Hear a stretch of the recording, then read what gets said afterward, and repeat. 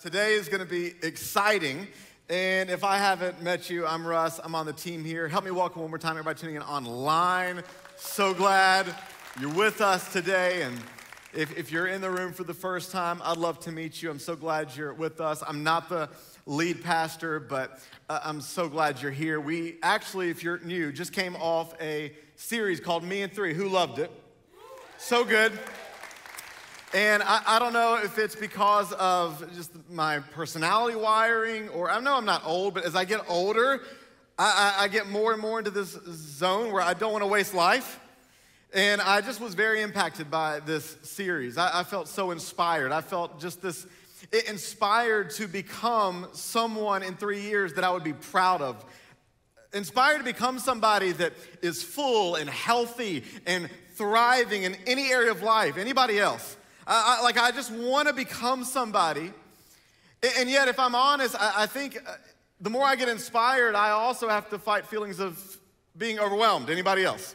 Like anybody, when you get inspired about all the areas of your life you want to change, you also can become overwhelmed about all the areas of your life you need to change. I had a moment this week at a gas station that reminded me of this. Anybody been to a gas station in a while? This is the first time in a minute, and can I just tell you something, in case you don't know this, gas stations are creating the future.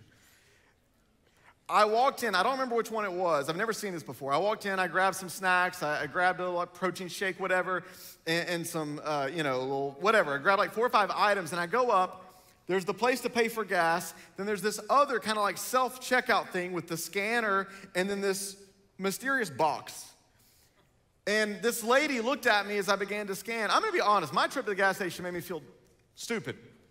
I began to scan, she goes, "Oh no, sweetheart, you just put it over there." And I was like, "Oh, okay." So I began scanning and I put it, she goes, no. I felt like I was 5. She goes, "No, you don't need to scan, just put your items there." So I started putting them she goes, "No, put all of your items here." I'm like, okay, why do I, this is not chemistry class. So I put all my items there, and you won't believe it. Some of you, maybe you know this. Immediately, the price came up on a screen. I didn't scan them. I don't know how it happened. And my mind was blown. I'm just gonna be honest. I was like, this is incredible. I still struggle sometimes with self-checkout at Kroger. Much less trying to figure out, is that a small avocado, a medium avocado, a large avocado? Do I have to press the buttons? When? For crying out loud, they're just gonna have scanned barcodes on top of it, so I don't have to guess fruit and vegetables. But I step into 7-Eleven and I'm in Star Trek. And I just was blown away. But it made me think, don't you wish life was like that? Like one action, take care of all the items? Wouldn't that be great? Like if there was just like one step you could take that would trickle into every area of your life. About 10 years ago, I read this book. It's become kind of a modern classic called The Power of Habit, Charles Duhigg. And he's this brilliant statistician, researcher, and he talked about how we develop patterns as human beings, cue, reward, all these systems. And he coined this term, maybe you've heard of it, called keystone habit. You ever heard of that? A keystone habit. And basically it just means a habit that you ingrain into your life that becomes automatic, that correlates into other good actions, like it has a ripple effect. An example would be exercise. They say exercise is a keystone habit because it doesn't just affect you physically, but those that exercise also tend to eat better. So it ripples into other areas. There's correlating effects of exercise in mental health. My old youth pastor, no joke, when I was early college, lost over 100 pounds in a year. USA Today flew out, it was a whole thing. But he told me one day, he said, the biggest impact was actually on my spiritual health. That physical discipline translated to my walk with God. It was a keystone habit. I'm old school, can I be honest? A keystone habit that I wish everyone would adopt is a regular time of meeting with God every single day to get in His Word, get in prayer. I'm a believer that it translates into every arena of your life.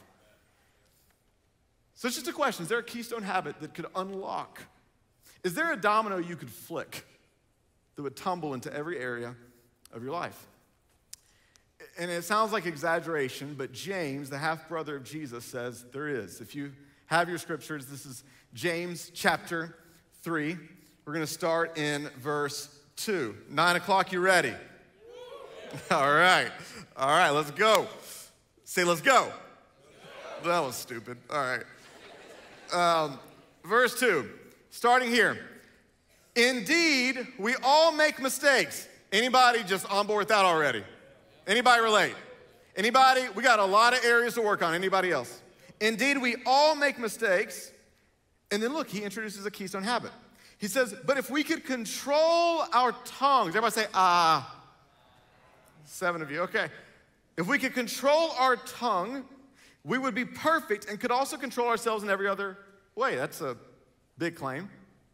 That there's a keystone habit that if I could just control this small muscle, I could control the rest of me. That's pretty big, huh? And then he goes on to some analogies. He says this, we can make a large horse go wherever we want by means of a small bit in its mouth. And brought a picture of, isn't that just a glorious, like, muscular horse? And not that you didn't know what this was, but I wanted to show you something just to show how crazy this truth is. This is a bit. An average horse weighs about 1,000 pounds. I bring this up from time to time because I don't think most of you believe me, but I used to work on a ranch in Argentina. See, and here's the thing. I would show proof. I think Pastor Zach is the only person in this room that's seen proof because this was in my early 20s when I had watched Braveheart too many times and listened to a lot of country music. So the only pictures were Polaroids of me in Wranglers, no shirt, cowboy hat, looking dreamily off into the distance. So you will never see it. And if they see it, you're fired. So, in Argentina, they didn't have saddles. It was like, like on the old-fashioned campos. They didn't have saddles. But I tell you, the one thing they did have was a bit. And isn't it crazy that the only thing that could make a beast that large go wherever you want to is a small thing in its mouth? He goes on with his analogy and he says this. He compares it to ships. He says it's like a ship.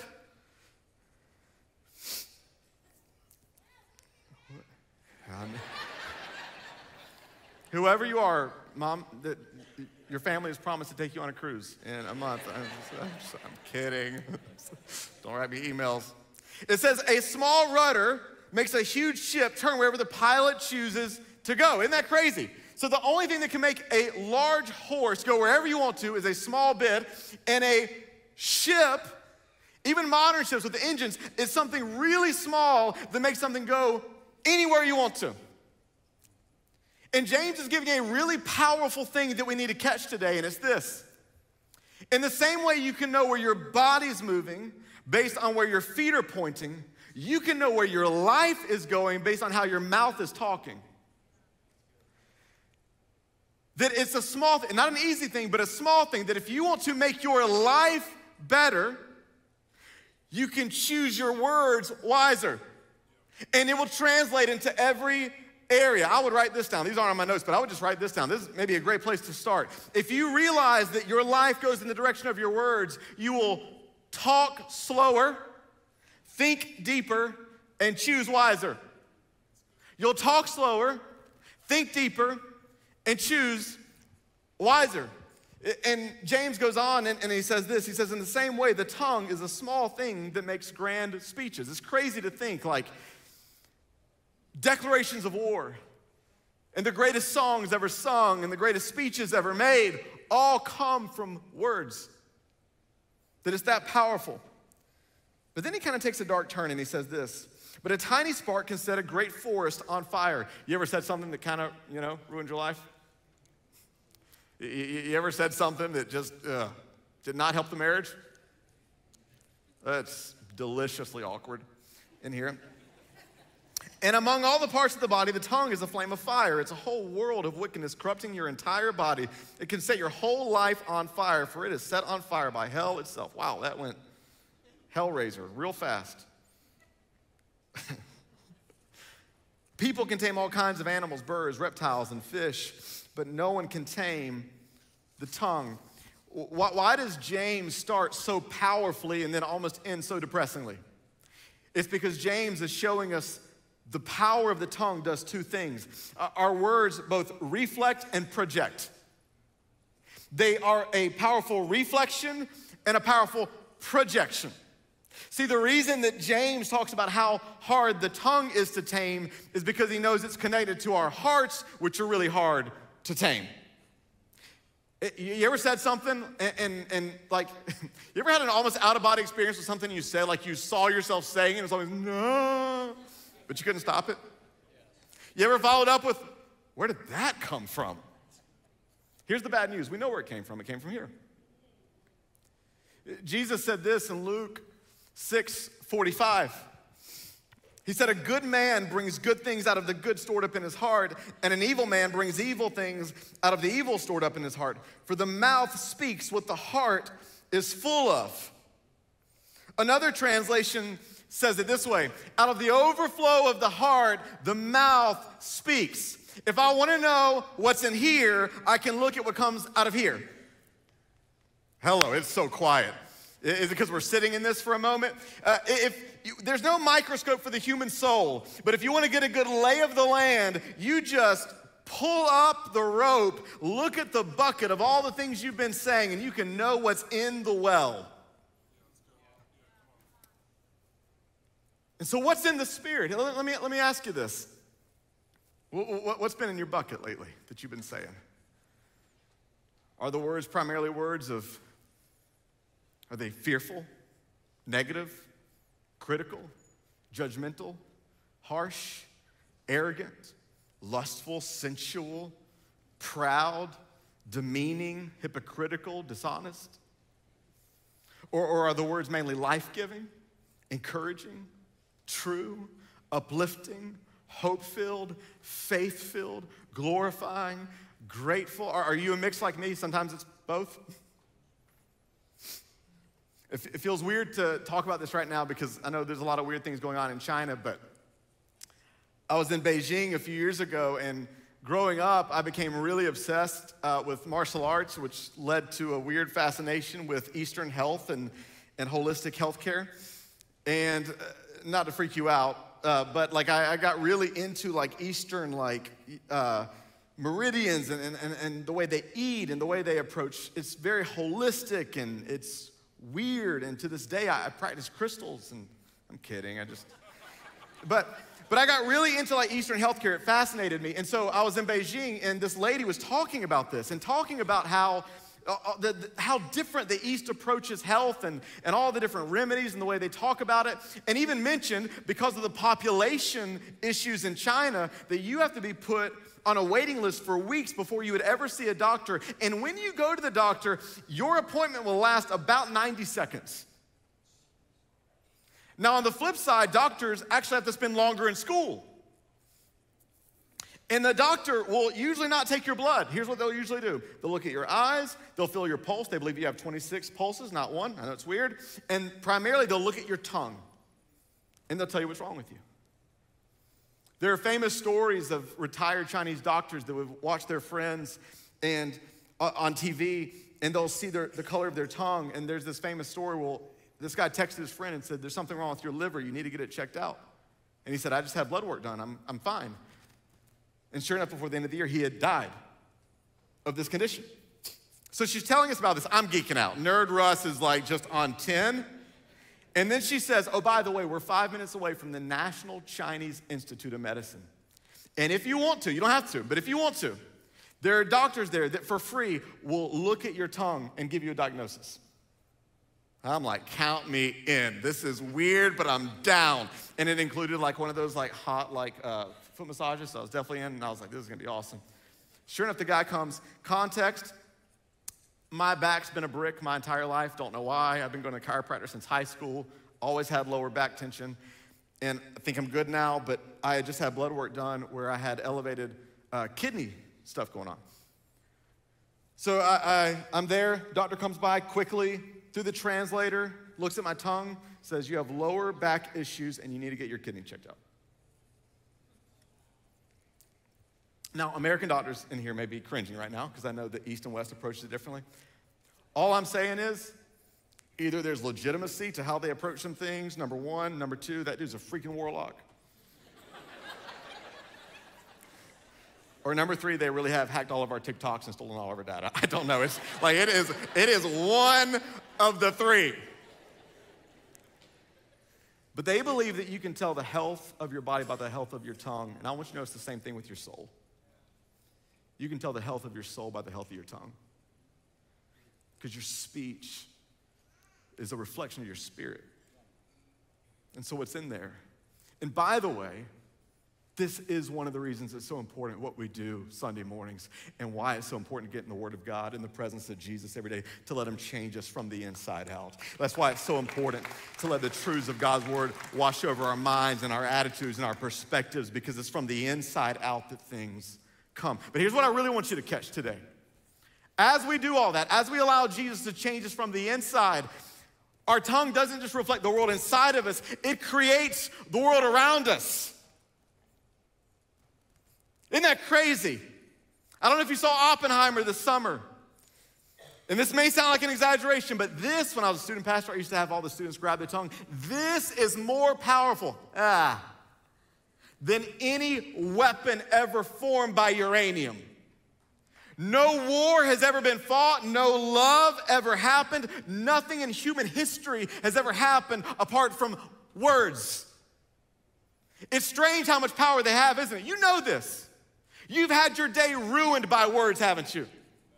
And you've had your day made by words, haven't you? And my only explanation as a follower of Jesus is the way I'm designed. That God, when He created the universe, you know, in society, things go up in value when they're handcrafted, but the universe was soundcrafted. When God created the universe, He spoke and galaxies exploded out. He breathed and water and land divided. He just exhaled and said, let it be. And the stars came into place. And in the same way God created the world with His words, you and I are the only species made in the image of God, and we create our world with our words. What kind of world are you creating? And I know we're not infinite like God. There's a different measure. You ever met the weird Christian? It's like, oh, don't speak that into existence. You know, like you're like, how are you doing? Well, I've been kind of sick. Oh, don't say that. You just spoke it. It's like, well, I am sick. God doesn't want us to be superstitious with our words, but He does want us to be intentional with our words, because they have the power of life and death. The power of life and death. Proverbs 18:21 says this: the tongue has the power of life and death. I've had people speak words to me that crippled my confidence. How about you? I've had people speak words to me that launched me into confidence in what I'm designed and created to do. How about you? I've had people speak. When you hear about cyberbullying and people taking their lives, teenage girls and boys taking their life, why? Words. Words. Words have the power of life and death. And so, what do we do with it? Because I know this can be inspiring, but also kind of weighty, right? Anybody feel that? Here's my this is weird. This is my prayer for today. Pastor Zach, we debate, because I'm not a big like Marvel superhero movie person. Like Marvel, DC, same thing. Okay, lost the crowd. All right, don't say that in the 10:45. But can I tell you the part I do like about superhero movies? I love the origin story where they discover they have a superpower. I love like when they find out they're invisible and they're like messing around with it, or they find out they can fly. You know, and they're messing. My goal today is for all of us to wake up to realize we have a superpower and we can use it for life. We can use it for life. What's a good starting place? I'm gonna be really nitty gritty and just kind of get down to where we all live and get in your face and my face for a moment. Is that okay? I'm just gonna say it. We have to stop talking bad about people.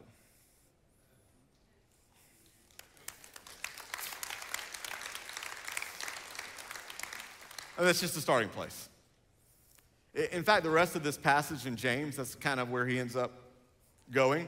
Look at what he says in verse 9 through 11. Sometimes it, talking about the tongue, praises our Lord and Father. Sometimes my tongue says, if you walked in sick, you're gonna walk out whole. They always love my singing. If you walked in, you know, it's just like, If you walked in, Jesus, you're amazing. I love you. You're so pure and glorious. Sometimes my tongue, and then other times my tongue's like, did you hear what they did? Can you believe they had the nerve and audacity? Can I tell you what I really think of them? The same tongue that memorizes a Bible verse dehumanizes a political leader because I disagree with them, even though they're made in the image of God. The same tongue that blesses God on Sunday morning, sometimes I use to slander and gossip another person on Monday morning. It's so quiet. I'm just assuming it's just hitting us. He says, so blessing and cursing come pouring out of the same mouth. Surely, my brothers and sisters, this is not right. Does a spring of water bubble out with fresh water and bitter water? He says, this shouldn't happen. It's funny, I was talking to a friend that found out I was speaking, and they're like, what are you speaking on? And I said, I'm speaking on the power of the tongue. And it's so funny sometimes I think in Christian circles, because this person said, oh man, I've been working on my cussing. And I'm not demeaning that. I'm not saying I'm kind of nervous about this part, to be honest. Because I feel like when I'm done, Pastor Russ says it's okay to cuss. It's not what I'm saying. You know, if you go around dropping the F-bomb every other word, probably more intelligent ways to talk. There's probably a better witness than posting profanity on whatever. I think wholesome speech is something we should go after. But it is funny the disproportionate value we put on certain social taboos instead of the heart of Jesus of what he's trying to communicate in Scripture. And I just got to be honest, I could be wrong. But my 30 years of following Jesus and studying Scripture lead me to believe God doesn't care nearly as much about what word comes out of your mouth when you stub your toe in the middle of the night as what comes out of your spirit to destroy another human being during the day.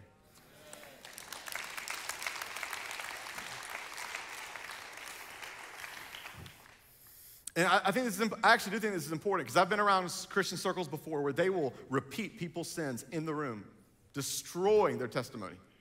They will use, Christians, we have great words for gossip. Oh, I'm concerned. I have a prayer request. We fill our bull crap in all kinds of ways. Sorry. I'm glad I didn't say the other, am I right? I'm just kidding. But we'll fill in all kinds of ways. But I've been around places where they will demean, judge, condemn, speak poorly of, belittle. But if somebody were to slip and say the D word, they go, oh my, oh my. The filth that just erupted out of your orifice. Oh, golly, Pete, Lord love a duck. Honey, did you hear what they just said? They just said a wordy dirt. Yeah, and you just assassinated someone's character. Which one do you think God cares about? Can I just give you a few reasons we shouldn't talk bad about people? Like we need reasons. I'm just going to go through them quickly. Number one, anytime we speak poorly of another person, even if it's true, it says more about us than it does the other person. Because it reflects what's going on in here. People that are full of joy in life do not have the emotional energy or motivation to tear down other people. They're too busy in their lane, cheering on, living full of life. Number two, there's this weird psychological thing that they're discovering now, that if your brain can't tell the difference of when you're speaking bad about somebody else or yourself. It's weird. Did you know this? I'm thinking about Nate Bargatze the other night. He's like, you got a dumb brain and a smart brain. But it's true. So when you speak about somebody else, you actually wound your own soul. You ever got done speaking really bad about somebody and you just felt icky inside? One of the reasons is because God created us to live interconnected. And our souls, in a weird way, can't tell the difference between when we're wounding somebody else and wounding ourselves. It actually affects us when we demean somebody else. A third reason is this. Wise people will take notice. If a healthy person, if you start talking bad about somebody that's not in the room, you know what they'll say to themselves? If they'll talk bad about them when they're not in the room, they will talk bad about me when I'm not in the room. Fourth, you're like, Russ, I get it. I don't think we do get it. Fourth is this. You could say a careless word that lodges into somebody's psyche for the rest of their lives. I've experienced this. Anybody? I told this story before about the girl in second grade that told me I had a pointy nose. For the rest of my life, I've sat on the right side of a girl in the movie theater. It's like, why do you keep switching seats? I'm like, because I want to protect you in case an intruder comes in. Hey, the exit's over there, honey. But I've had dark words. You could say a word. It could be small like that. It could be big. You could say, your words have power. And here's the fifth thing, and I know this is just really spiritual, but can I just say this? Can we just go for this? God doesn't like it. And if you flip over a chapter to James 4, we don't have this on the screen, but the Message paraphrase says something like this. I love it. It says, don't badmouth each other friends. By doing so, you write graffiti all over the gospel. Imagine writing graffiti over a McDonald's or a bank. Then imagine the weight of writing graffiti over the gospel. This makes me feel old, but 10 years ago, I became a student pastor, youth pastor in Atlanta. And one of my first Wednesdays that I spoke to a bunch of students, I told them, I said, I don't know all the vision for what we're going to do as youth ministry. I said, but here's one thing. I'll just go ahead and tell you this in my heart right now, is that we be a no graffiti youth group. I'm biased, but isn't this an amazing church? I mean, the preaching, the worship, the way I do announcements, it's awesome. And we have an amazing church. But can we just dream for a minute? What if we really did continue to become a no graffiti church? What if we became a church where if you make a mistake, the shelf life for gossip is small, and you know that your name is defended in rooms you're not in? What if we became a no graffiti church where anytime you're tempted to talk bad about somebody else, you remember the words of Jesus, that you're not supposed to talk about people, you're supposed to go to people and settle it with them? What if because I know what some people think, well, we got to speak the truth in love, right? Yeah, two key phrases, speak the truth to, not about. Number one. And number two, in love. When you have relational equity and people know you're in their corner and you've loved them and been there for them and been loyal to them, and then in the right way, in the right moment, in the right spirit, you speak a word of challenge to make them better, that has powerful impact. But if you don't have that, you're just annoying.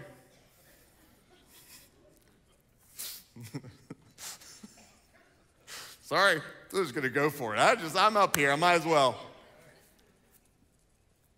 What if you knew that anybody speaking bad about you ended with them? What if this became the kind of place where you people cheered you on instead of criticizing you, rooted you on, had your back? What if we became a no graffiti church? I was in Argentina forever ago. I told you that, and I'll be honest, I went through a phase where me and some buddies, it was kind of like a fraternity thing. And I'm ashamed to even say this now, but we really started making fun of people. I mean, bad. And I love some good sarcasm. I joke, and we have our staff, oh my gosh, we're ruthless with each other in a very funny way. But to the point where honestly, I felt like it was cruel. And it was just us. People weren't around. I was kind of in a distant place for God. And you ever just like, if you laugh about something, you kind of imagine God laughs about it too and that he's cool with it? Hello? And I came across a verse that pierced me.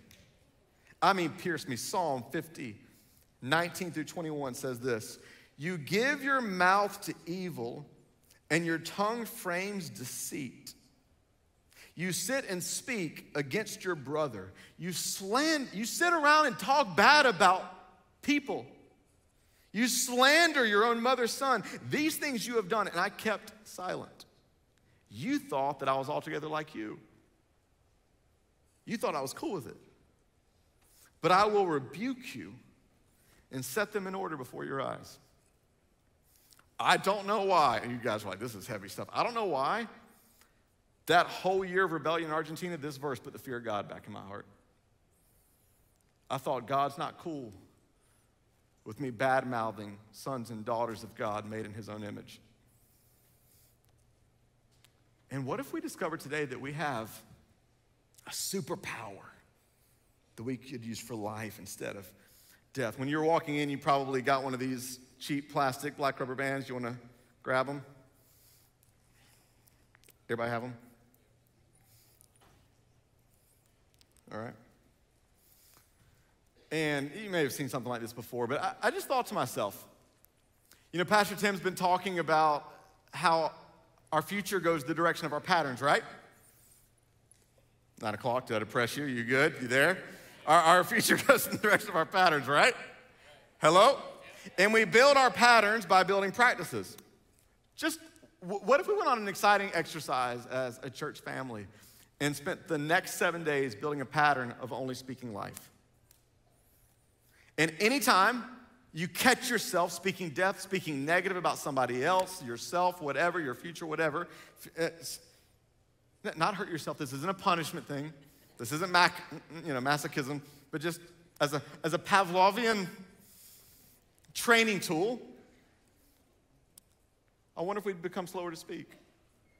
I wonder, kind of like a plane that just goes 1 mile in a different direction but ends up in a completely different destination. I wonder if we just adjusted a little bit this much over the next 7 days where our life would go. You in? I think this could make us slower to speak. I think some of you may sleep on the couch fewer nights. You know what I also hope? I hope this doesn't just become a reminder of what not to say, but what to say. What if this week, here's my prayer, this is how practical my mind works. What if this week you're in line and instead of scrolling social media, you see this and you realize, oh, I could send 3 or 4 quick texts to my friends that could completely make their day and speak life and give life into somebody that needs hope? What if you see this in line to buy food and you decide, hey, I just need to be reminded that that person behind the counter is a human being and might be having a bad day, so when I get up there, I'm gonna look them in the eye and smile and ask them how their day's going. Maybe this is a reminder that I can call somebody today. Maybe this is a reminder that I can speak life over myself. I'm just saying, what if we spoke life instead of death over our lives? You're like, speak life over what? Well, I got a few ideas. Number one, how about this? Speak life over your future.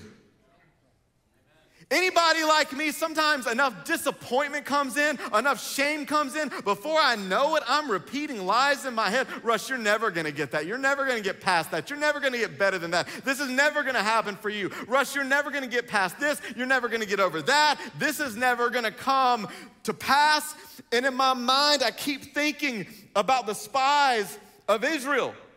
When God wanted to send his people out of the desert into the promised land, and he sent 12 spies, and 10 came back with a negative report and spoke death over their future. They said, we can't do it. I know God promised it, but have you seen the giants? Have you seen how big the problems are? Have you seen how big the obstacles are? And only 2 people came back, Caleb and Joshua, and said, I don't care how big the giants are. God promised it, God will do it. We can do this. With God's help, we will make it through. With God's help, I will. Come on, I will overcome the addiction. I will get past this battle. I will see God's calling in my life come to pass. Some of you that have depression on you, you need to stop listening to yourself and start speaking to yourself. Getting up in the morning, I will live and not die, says the Lord. This is the day the Lord has made. I will rejoice and be glad in it. I know the plans he has for me, plans to prosper me, to give me a hope and a future and not to harm me. Start speaking life over your future. You need to become a ruthless virus inside your mind that catches the lies of the enemy and squashes them and redirects them and speaks life over your future. How about your relationships? When I was in Atlanta, one time they had me pick up like a musical artist from the airport and take him back to the church. And I kind of geeked out a little bit because back when I was growing up early in the faith, it was like this kind of famous musical group that I used to listen to. And so I was a little nervous. And so I'm trying to be a good driver, good chauffeur, not say anything. But he's so pastoral, he starts like asking me questions like, okay, Pastor Russ, are you married? Like, are you dating something? You know, asking all these very invasive questions. And so I'm like talking to him like, no, I'm not. And he just begins to speak to me about marriage. And I've done some weddings in here, so you may have heard me say this. This is where I got it. He told me something I'll never forget. And by the grace of God, get married one day is something I want to practice. But he said, Russ, do you know where the word husband comes from? I said, obviously I don't. I guess not. He said it's an agricultural term. It comes from husbandry. And he said, Russ, there's a lot of different factors that go into marriages that go good or bad. He said, but in general, he said, what people don't realize is the harvest of the marriage they eventually get goes back to the seeds that they were planting each day. He said, what people don't realize is some people choose in their marriage to sow words of life and affirmation and encouragement and joy and belief and hope into their spouses. And 20 years down the line, after sowing prayers and encouragement and life daily, there's a beautiful harvest. He said, and then other times people daily sow words of critique and harsh tones and discouragement and death and judgment and critical spirit. And then 20 years down the line, wonder why their harvest is what it is. He said, I know there's different factors, but I just thought, could that be true of all our relationships? Could a great question be, what do you want your relationships to taste like?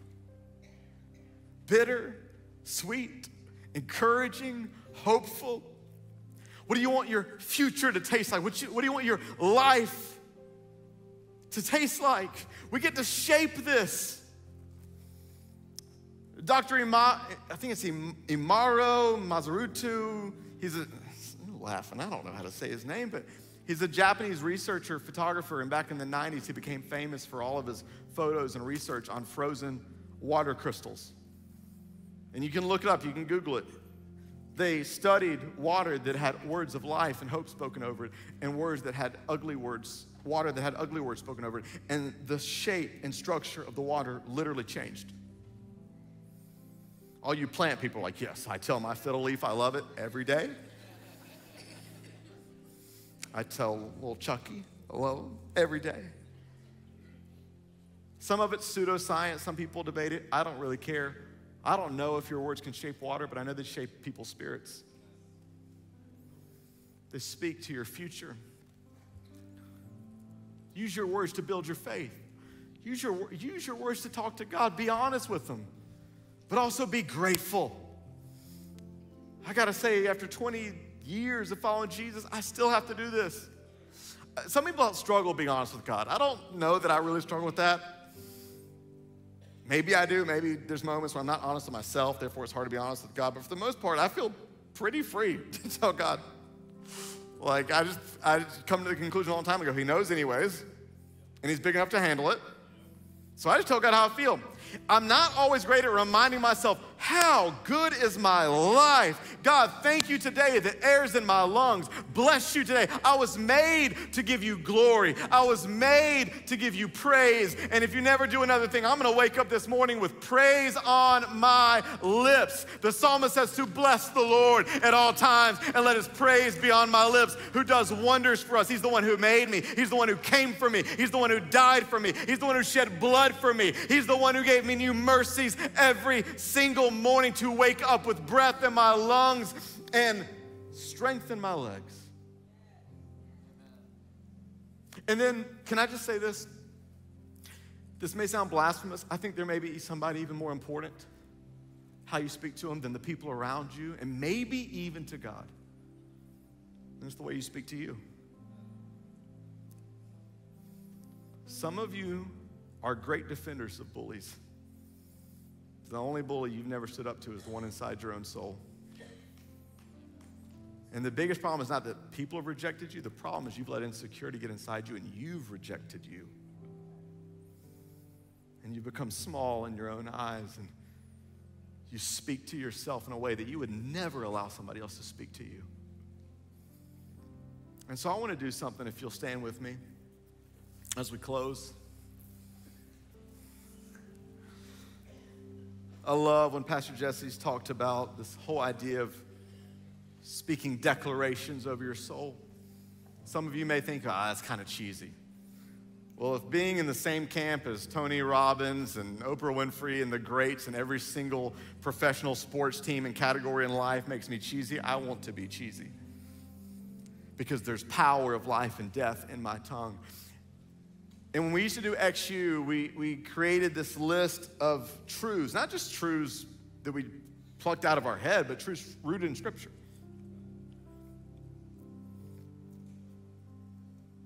And if you've ever wondered, why does it matter to speak Scripture of your life? I just want you to consider something for a moment. If your tongue has the power of life and death, right? Everybody nod your head. If your tongue has power of life and death, and God's word is divinely inspired, sharper than any two-edged sword, an unquenchable fire, magnified above the heavens, the grass withers, the flower falls, but the word of God abides forever, the eternal word of God.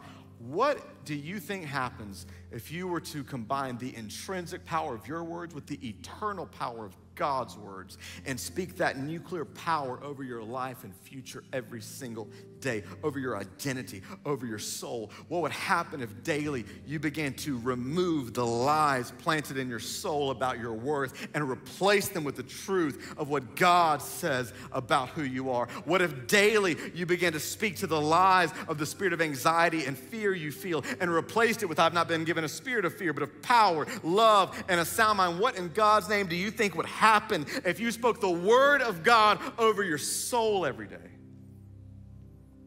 I've seen miracles happen from this, and we're gonna try it. Are you ready? Okay, I'm not encouraged. That was not a word of life groan that you just gave.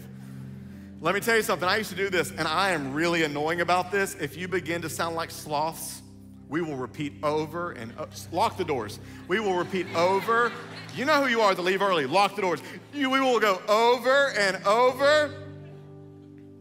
So when we declare these truths, who I am in Christ, if you start, who I am in Christ. No, we're gonna say these like we're Incan warriors. Deal? No. No, we're gonna say them like we mean them, all right? All right, let's go.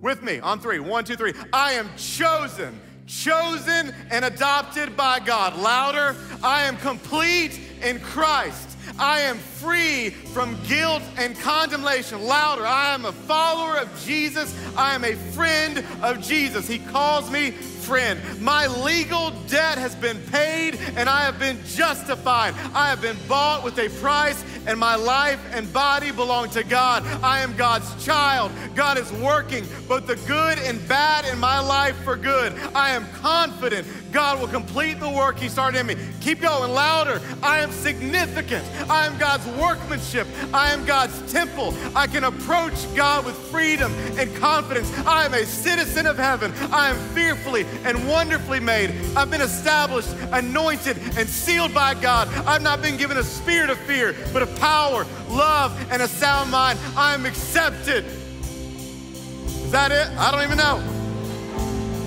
Come on. Come on, you believe that? If you do, put your hands straight up. Tell God, thank you for who I am. I bless you. I use my words and I declare you're glorious. I declare you're wonderful. I declare you're worthy. Thank you for who I am. I speak life and not death. I speak life over myself, over my family, my friends, my future, my children. I will live and not die, says the Lord.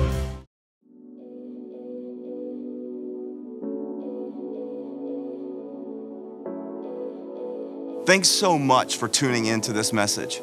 I hope that it encouraged you and inspired your faith. If God is doing something in your life, would you take a moment and let us know? We want to connect with you and we want to be able to pray for you.